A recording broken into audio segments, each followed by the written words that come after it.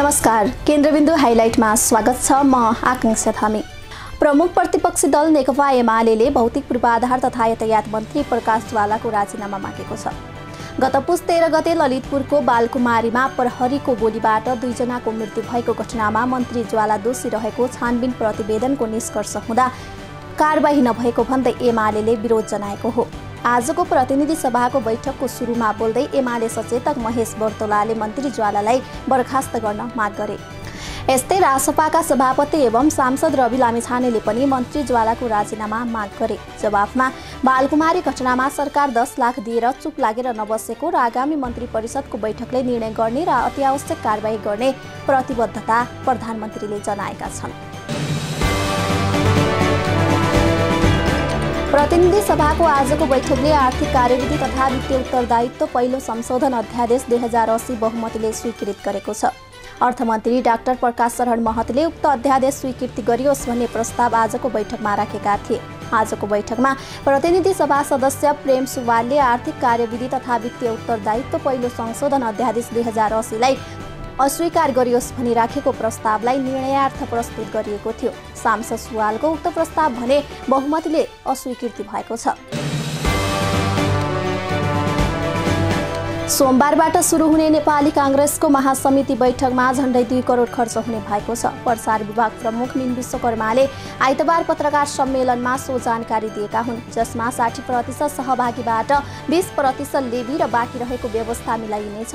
महासमिति बैठकमा वर्तमान पदाधिकारी तथा केन्द्रीय सदस्यहरू 165 जना, प्रतिनिधि सभा क्षेत्रबाट प्रतिनिधित्व हुने गरी महासमिति सदस्यहरू 1780 जना, नेपाली जनसम्पर्क समितिबाट 89 जना, भातृ तथा शुभेच्छुक संस्थाबाट 69 जना, महासमिति सदस्य नरहेका जिल्ला सभापति 46 जना सहभागी हुने भएका छन्।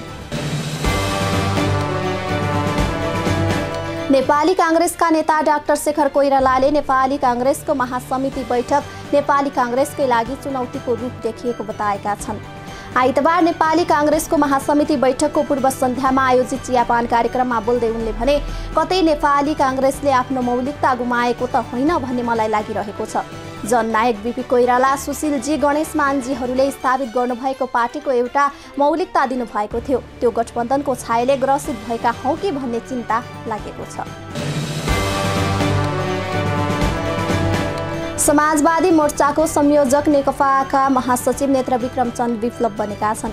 आज बिहान एकीकृत समाजवादीका अध्यक्ष माधव कुमार नेपालको अध्यक्षतामा बसेको मोर्चाको बैठकले विप्लवलाई संयोजक तोकेको हो। नेकपा माओवादी केन्द्र जसपा, एकीकृत समाजवादी र नेत्रविक्रम चन्द विप्लव नेतृत्वको माओवादीका शीर्ष नेताहरूले गत असार 4 गते समाजवादी मोर्चा घोषणा गरेका थिए। 4 महिनामा आलो पालो नेतृत्व सम्हाल्ने सहमति अनुसार यसअघिका दुवै कार्यकाल एकीकृत समाजवादीका अध्यक्ष माधव कुमार नेपालले सम्हालेका थिए। समाजवादी मोर्चाको बैठकमा राष्ट्रिय सभाको निर्वाचन अन्तर्गत कोशी प्रदेशमा नेपाली कांग्रेसको विद्रोही समूहले गठबन्धनका उम्मेद्वार हराएको रिपोर्टिङ भएको छ।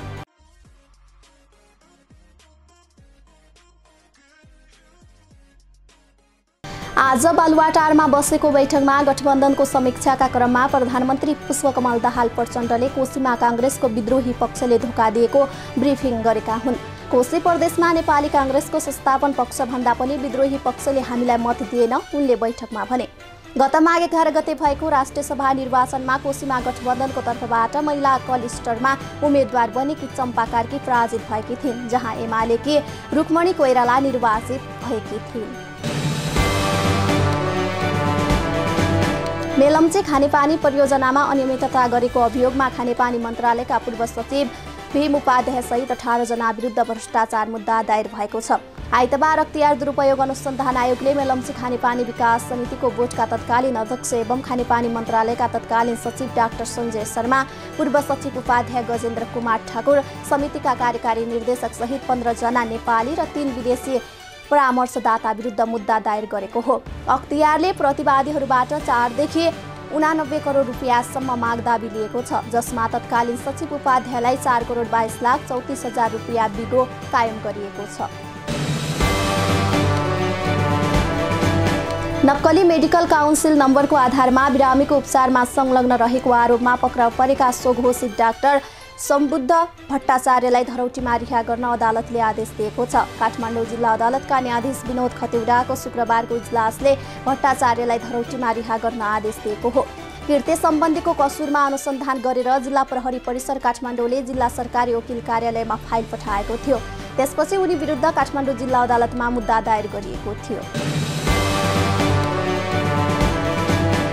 शेयर कारोबार मापक नेप्से परिसूचक आज पनि उच्च अङ्कले ओह्रालो लागेको छ। नेपाल स्टक एक्सचेन्जका अनुसार नेप्से परिसूचक 27.21 अङ्कले ओह्रालो लागेर 2034.82 मा सीमित भएको हो। ठूला कम्पनीको शेयर कारोबार मापन गर्ने सेन्सेटिभ परिसूचक 3.35 अङ्कले ओह्रालो लागेर 365.20 मा सीमित भएको हो। कारोबार भएका कुल 13 उपसमूहको शेयर मूल्यमा गिरावट भएको छ। कुल 1,07,72,483 किता शेयर रु 3,77,54,22,196 मूल्यमा कारोबार भएको छ। भ्रष्टाचारको अभियोगमा दोषी ठहर भएका थाइल्यान्डका पूर्व प्रधानमन्त्री थाक्सिन सिनवात्रा परोलमा रिहा भएका छन्। थाइल्यान्डको उच्च अदालतले सिनवात्रालाई 8 वर्षको जेल सजाय तोकेकोमा थाइल्यान्डका राजाले कैद अवधि मिनाहा गरी 1 वर्षको सजायमा छाड्नु भएको थियो।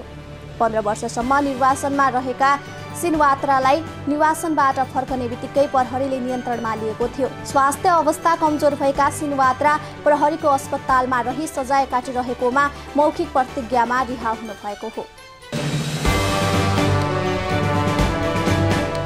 एक दिवसीय क्रिकेटमा नेपालले आफ्नो पहिलो खेलमा क्यानाडा 11सँग पराजित भएको छ। मुलपानी क्रिकेट मैदानमा भएको खेलमा नेपाल 4 विकेटले पराजित भएको हो। नेपालले बासिर हदमतको अर्धशतकको मद्दतमा क्यानाडालाई 217 रनको लक्ष्य दिएको थियो। त्यो लक्ष्य क्यानाडाले 6 विकेट गुमाएर खेल सकिन 3 बल बाँकी छँदा भेट्टाएको हो। नवनीत दलिवालले 80 र निखिल दत्तले 37 रन बनाए। यसअघि मुलपानीमा टस हारेर ब्याटिङको निम्तो पाएको नेपालले निर्धारित 50 ओभरमा 8 विकेट गुमाएर 216 रन बनाएको हो।